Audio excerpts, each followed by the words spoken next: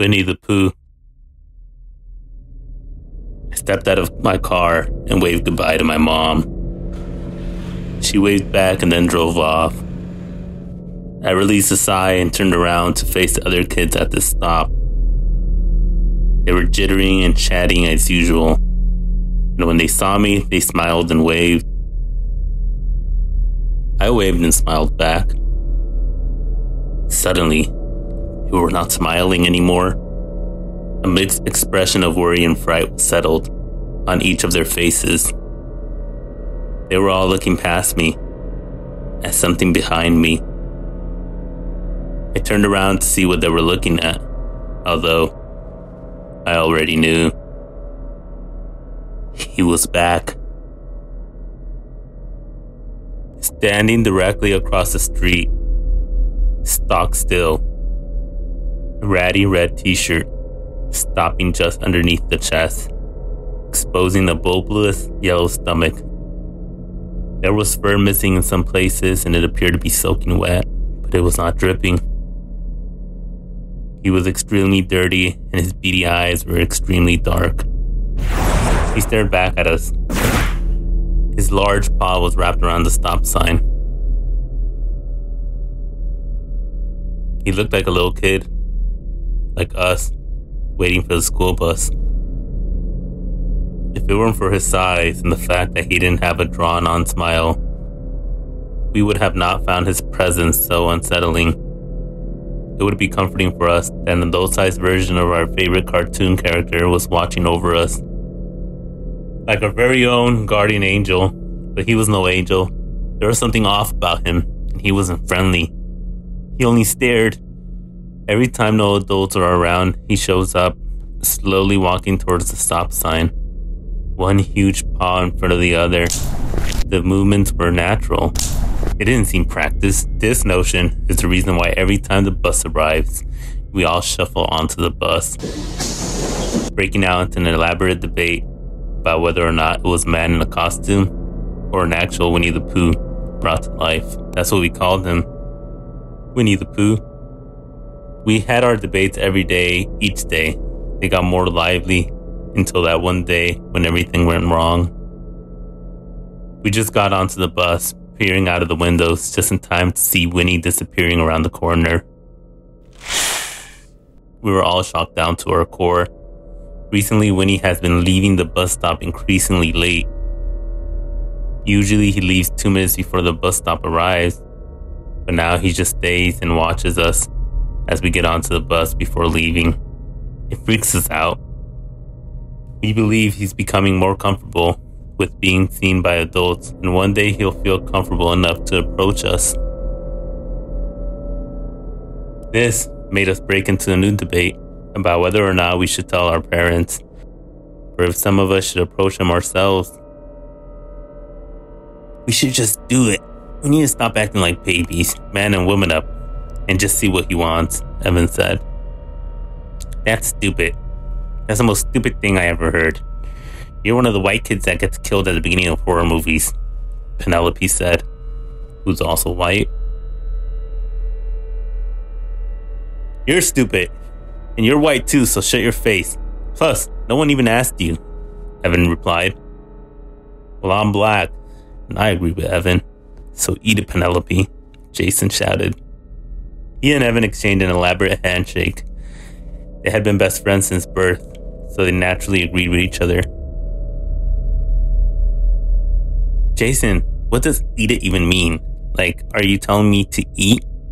Like, what are you telling me to eat? Penelope said. I don't know, I heard my brother say it, so eat it, Penelope. Jason laughed, while he and Evan shared another elaborate handshake, a different one this time. Why don't we just vote on it? I offered. I was tired of hearing them argue. They argue every day. Yes, Alex is right. Let's vote, like proper adults would. Penelope smiled at me. I rolled my eyes. Alex suggested it, then he should tally up the votes. We're gonna write what we want to do on papers, and then hand them over to him, Evan said. Or I glared at Evan. We can get over this quickly by raising our hands when I say the two options. Everyone murmured in agreement. Okay, great. So I clapped my hands, getting them to settle down. Now, who votes for us telling our parents? 5 out of the 8 of us raised our hands, including Penelope and I. Alright, no need to announce the other option, because majority rules, we tell our parents tonight. I smiled at everyone, happy to finally have gotten this over with. No. No, I don't want to do that. I want to approach that thing. Evan spoke. Actually, Evan, it may be better for us to tell our parents, just in case. Winnie is pretty creepy, Jason said. Fine, Evan said. He made a face at Jason and turned to stare out of the window, effectively letting us know the conversation was over. We finally got to school, and the day went on as usual. For some reason, I kept thinking everything was not fine. The next morning, everyone arrived at the bus stop, me, of course, arriving late. There was something wrong, because Winnie was already there. Mom, look over there. Do you see him? I pointed at Winnie. Slowly but surely, his head turned until he was looking in my direction. He was staring at me through the back window. See what, honey? My mom turned to look and frowned. Sweetheart, I already told you. I don't have to stop at the stop sign unless it's on my side. What? First of all, I already know that. I'm not stupid. Second of all, don't you see what's next to the sign? I pointed again and more forcefully this time, as if I could point her into seeing what I see. There's nothing there. Are you feeling alright? She placed her hand on my forehead, concerned I shook it off, upset. The bear I told you about last night is standing right next to the stop sign, I yelled, exasperated. Mom chuckled. Yes, you and your bear. Alright, sweetie, I love you. But I've got to go to work. She shooed me out of the car, still chuckling. Don't forget to tell the bear I said hi. I closed the door and she sped off. Confused, I slowly walked to my friends. They were staring at Winnie again. Evan was a little bit away from us, staring hard at it. Hey guys, when you told your parents about Winnie, did they believe you? I asked them. Everyone shook their heads no. I nodded defeatedly and sat down on the sidewalk. It was silent for a few moments, us staring at Winnie, him staring back at us. Suddenly, Evan looked at us, smirked, and then started crossing the street. I'm doing it. Your plan didn't work, which means my plan will. If you want to come with me, then do it. If not, then eat a brick. Come on, Jason. We all turned to look at Jason, and he looked back at us, then at Winnie, then at Jason.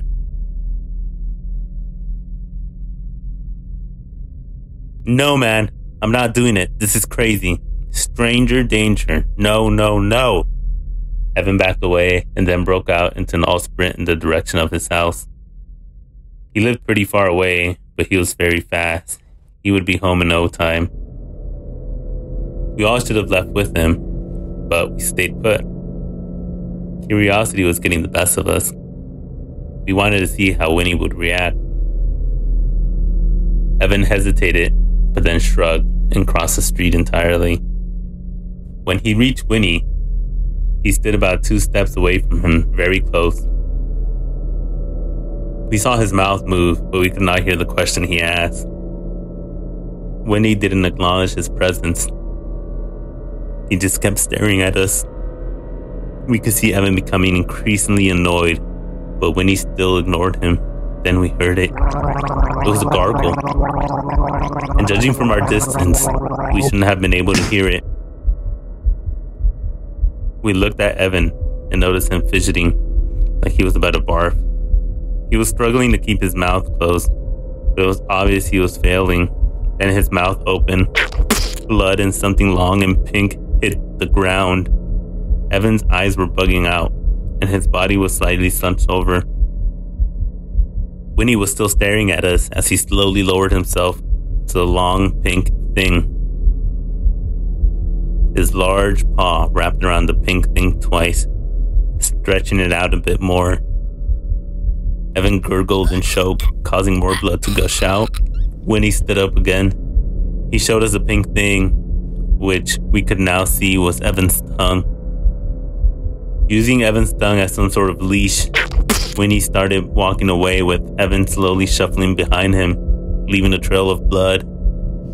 Soon they were gone. We were all standing still, shocked. We could not believe our eyes. We couldn't cry. We couldn't speak. We couldn't do anything. When the bus pulled up in front of us, we just got on it. The bus driver asked us about Jason, but we just shook our heads. We didn't even notice that he did not ask about Evan. I walked over to my seat, feeling empty inside, and yet couldn't even react. I just watched my friend get taken and presumably murdered by something, and yet I couldn't even react or do anything to show or feel pain. I sat down in my seat and looked out of the window. The tears came pouring down when I saw the spotless sidewalk.